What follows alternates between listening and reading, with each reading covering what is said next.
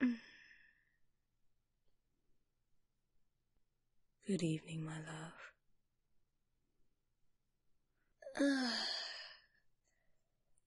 How did you sleep? Like a rock, eh?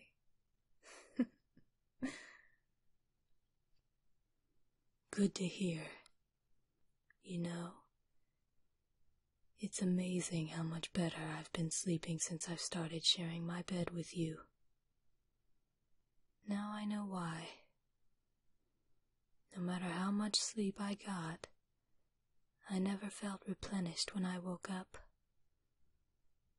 It's because one person alone couldn't fill this bed.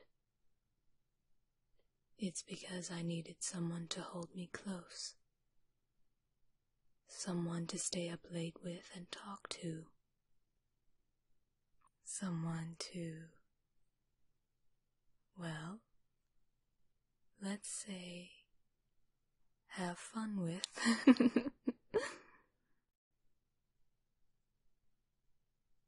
Oh yes, have fun all night long.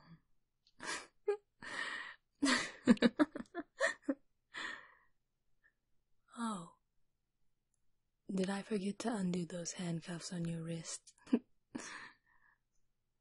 Oh, my poor baby, having to spend the whole night locked up to the bedpost. Here, let me take those things off.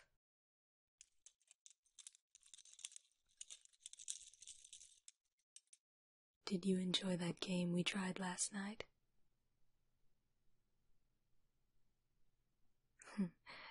Good. We'll have to try it again sometime. Oh.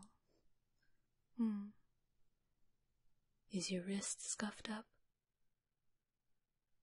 Here, let me see.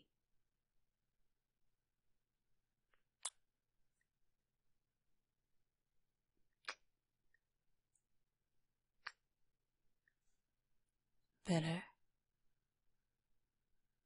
Good. Damn. I don't know how I ever got by without you here. It's not just your blood, darling. It's everything about you. It's your fingers, intertwined through mine. It's your hands, holding me close. Your arms, wrapped around me. It's your shoulders, for me to rest my head on. It's your lips, for me to kiss. It's your eyes, for me to gaze into. It's everything about you. Everything about you is perfection. And God help anyone who says otherwise.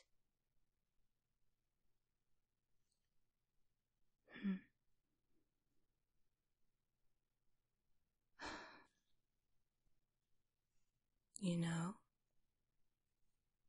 I don't think I ever asked you, darling. Did you ever have any enemies? Oh, come on now.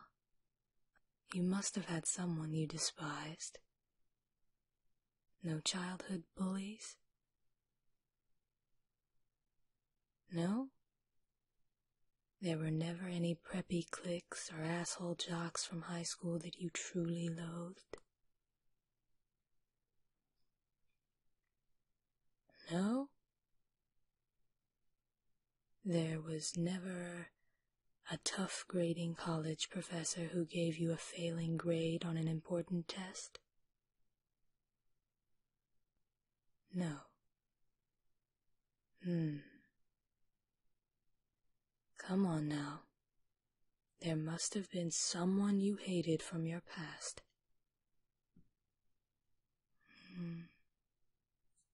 Oh, I know. Your old boss from where you used to work. It was around the time when I first started feeding on you. What was his name? Mr. Milton. Oh, I remember the awful way he used to treat you. That man was downright satanic. So, what can I do to him that would make you happy? Oh, come on, baby. I could kidnap him and bring him down here. And then you could tell me all the terrible things you'd want me to do to him. No. Well, why not? He treated you terribly. And no one treats my darling terribly. He needs to pay, and he needs to pay dearly. Think about all the methods I could try on him. You remember those punishments I gave you so long ago? Those are child's play compared to what I have in mind. I'm thinking that I could perhaps... Hey, come on now. Why are you trembling? Shh. Shh. It's okay, baby. It's okay.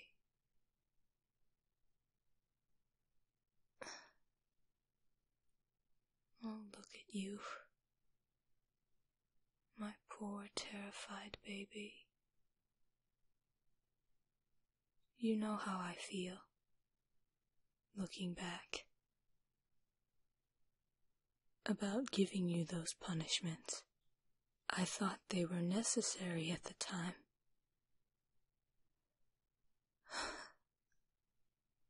But if I had known the ways it would scar your mind, I can't believe I was so foolish.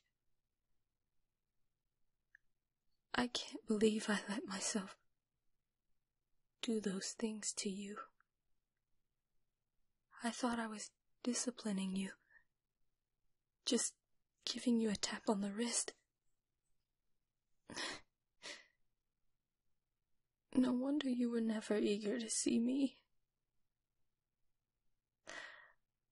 I was torturing you. God, look what I've done to you. It's like I've given you PTSD. Oh God, what have I done?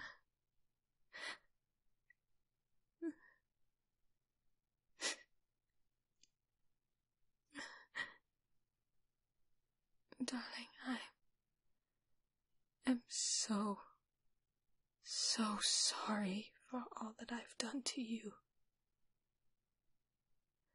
From the punishments to leaving you in a state of constant paranoia, even to feeding without your consent. I'm sorry. I'm sorry.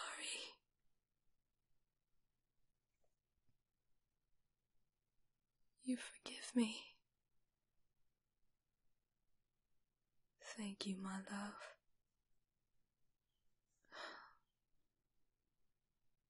What did I do to deserve someone like you?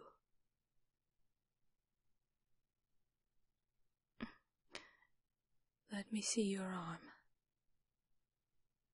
The one that I stabbed.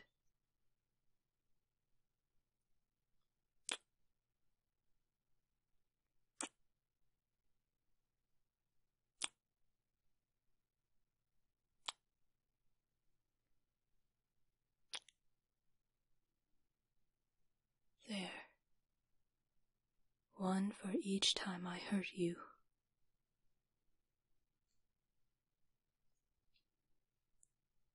And then there's the brand. Darling, I know how much that must have hurt you. But out of everything I've done to you, this is the one thing I don't regret.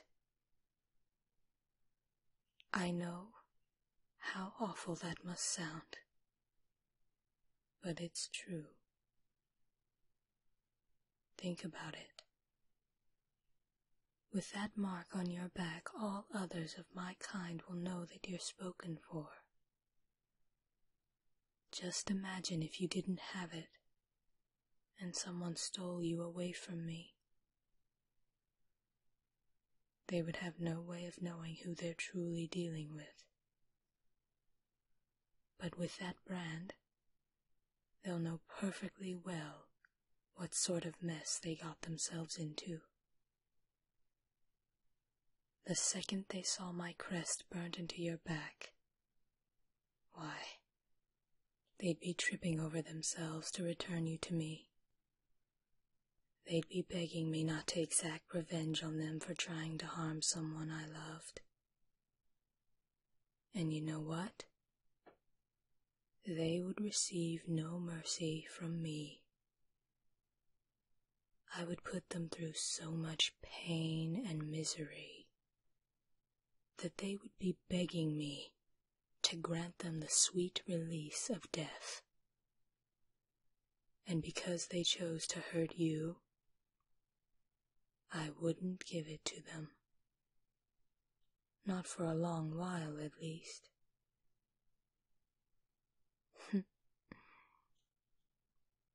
You know what what we would do to them? I would have you choose what I would do to them. I'd let you choose the methods, the tools, and the corresponding body parts. Would you like that, my love?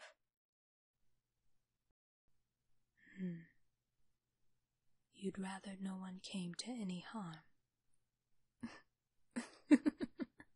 You're such a kind soul.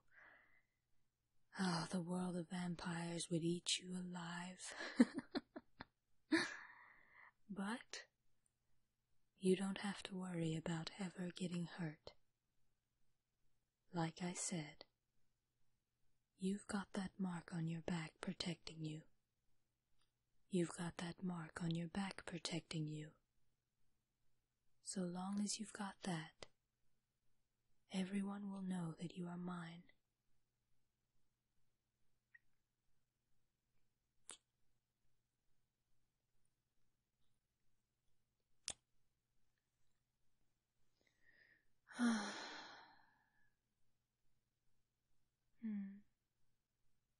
Where are you going? Outside? No, not while the sun is up. Come on. Stay in bed with me. We can go outside together when it's dark out.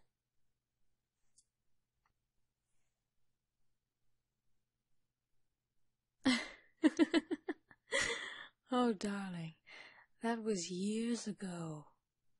How long are you going to hold the whole not using anesthetic when branding you thing over me?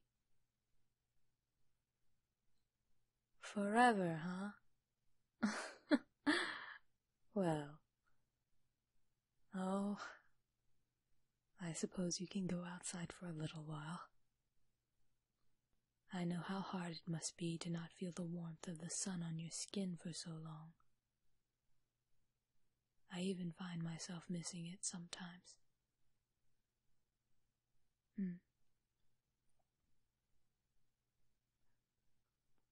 Oh, wait. Before you go, would you mind Would it be alright if I feed? I must admit, I'm feeling rather peckish at the moment.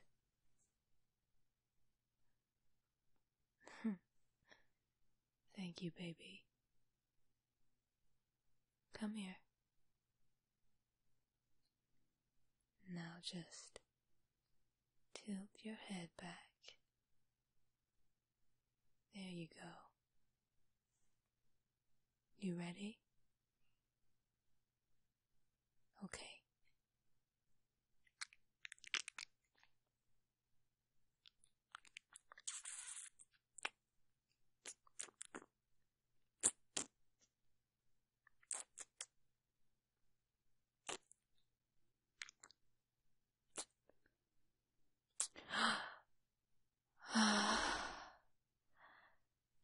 Oh, it's all right. I've got you.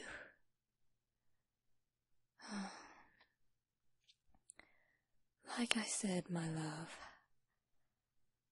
I don't know how I got by on ordinary blood before I met you.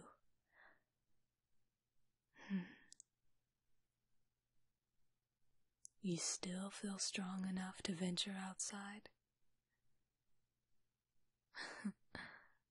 All right. I trust your judgment. Just don't forget your goodbye kiss.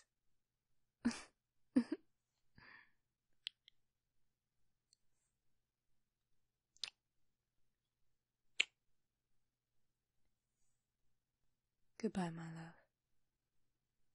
Be safe.